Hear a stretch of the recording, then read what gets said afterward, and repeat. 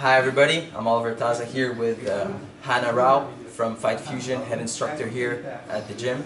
And we're going to be looking at snap down from butterfly guard into high elbow guillotine. So, I'm going to be in butterfly guard here with my opponent and we're going to be hand fighting.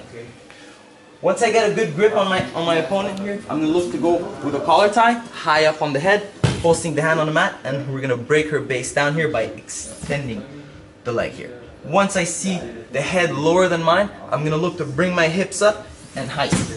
And we're going to end up into the front headlock. From here, my hand's going to go elbow deep. I'm going to grab the lat, get 45 degrees to my opponent, step over the hip, lock my hands just like so, bring my elbow on top of her back, and look to finish right here.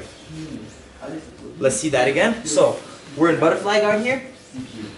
Once I feel like I got the grips that I want, I'm going to go with the collar tie, high up on the head, break her base, kicking the opposite leg.